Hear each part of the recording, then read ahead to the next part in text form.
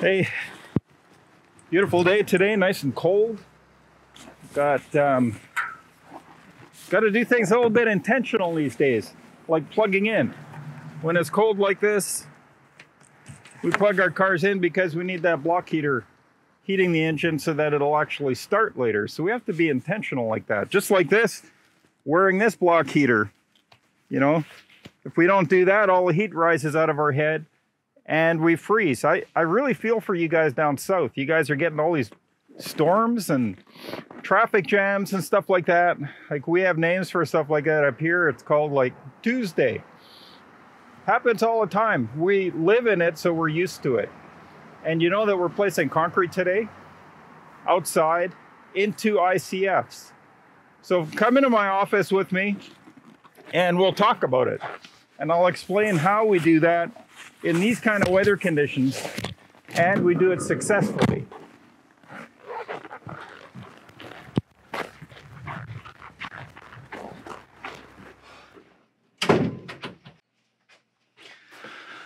Okay, back in my office, nice and warm, and we can start talking about cold weather concreting.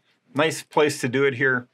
So we've been doing this for over 25 years and trying to teach you guys that we can do this, and a lot of guys have caught on, but right now we're seeing momentum. We're seeing on social media a lot of confirmation, a lot of really good jobs. And in fact, if you go on social media and you look up ICFs, Insulated Concrete Forms, you're going to find groups like the ICF Builder Group. And there you're going to have really high quality contractors that are working together. It doesn't matter what brand ICF, they're all working together and helping the industry grow. And it's so encouraging to watch the posts because the posts are really well done. And I love going through the responses to see what the comments are. And most of them are really good. You got the odd guy that has to put something in there, but the other guys will police it pretty good. And it is showing momentum in a big, big way. We're watching this industry grow because of everybody out there on social media and the guys just on sites doing really good work. But we're seeing that confirmation with cold weather right now, where guys are on site doing it in cold weather and posting it. And thank you for doing that. So we've put out this document. I'll put some links up top here. It's cold weather concreting.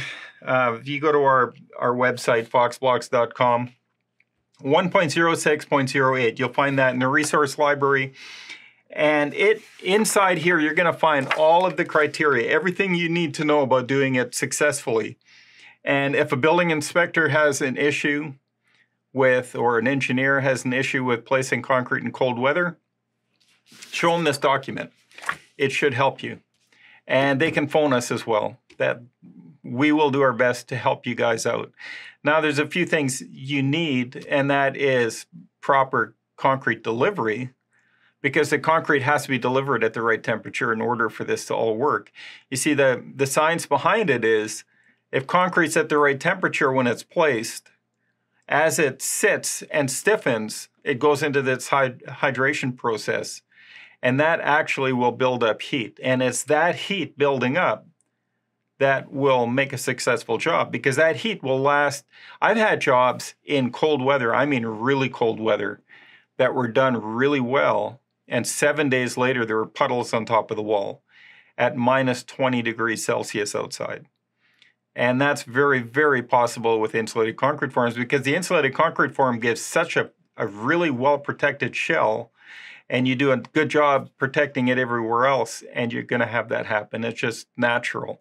And really, by code, you only need 3 days of concrete cure, unless you put an additive in, like an accelerator of some type. Then the code allows you to get away with 48 hours, and then the wall can go below freezing. So I did a job 2-3 years ago. This job it had all the right stuff in it. And by that, I mean, it had some issues. It had some snow on the wall. It had some things that could happen on a real life job.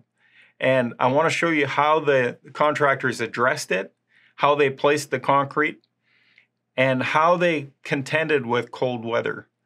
Because all those things have to happen, and then you get a really successful job. And I did I was invited on this job. I got to do all of the videoing. And then I was able to go there 2 days later, and the temperature only got worse. And 2 days later, I went and tested it, and it was no problem. It passed.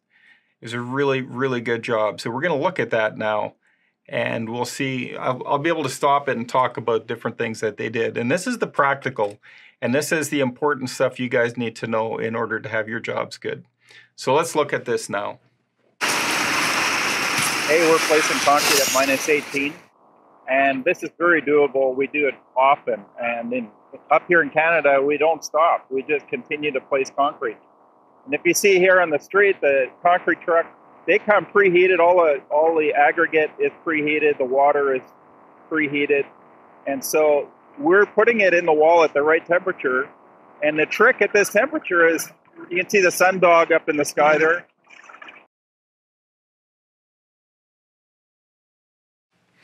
Okay, we have sundogs. Okay, we're starting to place concrete.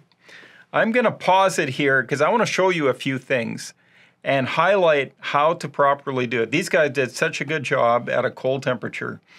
Now look at this guy here. He's got a lid for covering the top of the wall.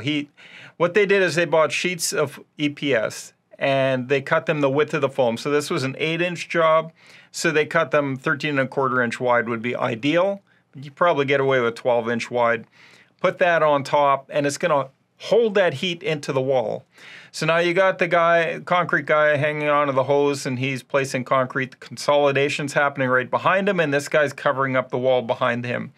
Now they're doing 2-foot lifts, and that heat from that 2-foot lift is rising up and heating all the rebar in the wall.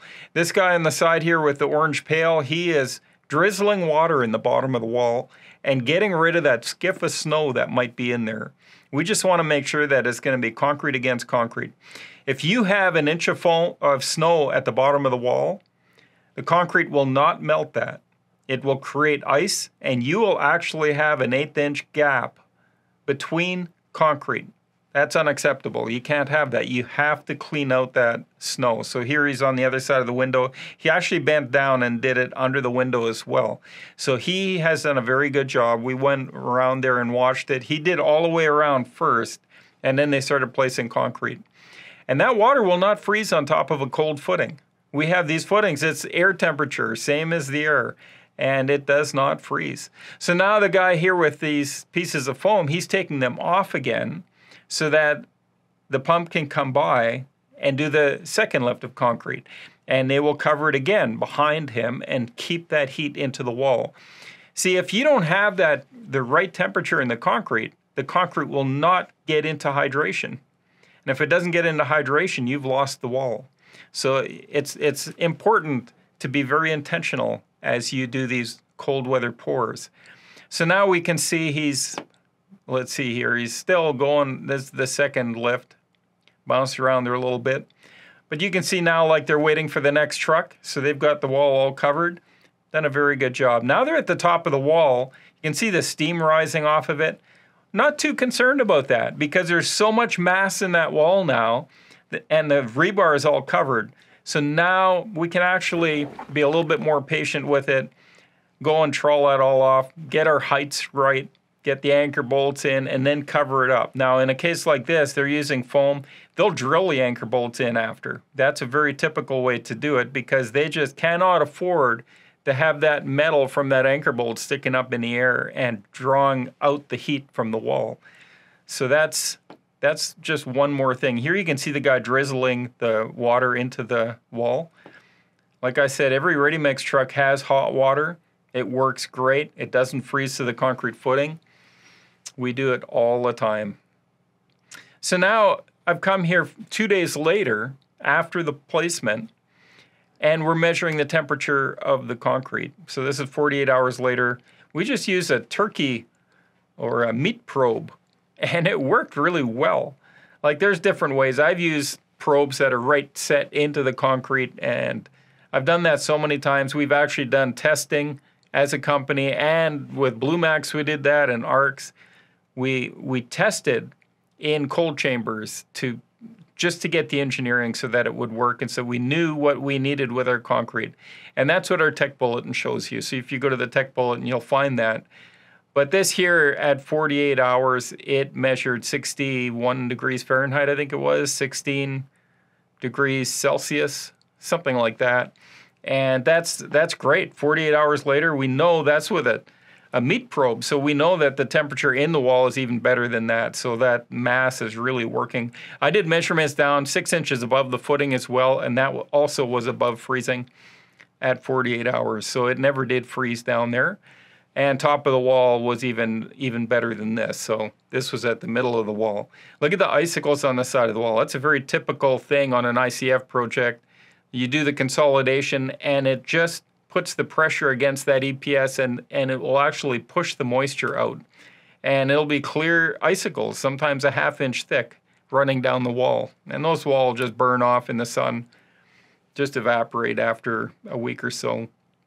Or we just break them off when we're doing the waterproofing. Okay, I hope you enjoyed that, and I hope that helps you guys out. If any of you guys have learned any better ways to do things, please comment below, because we always invite that.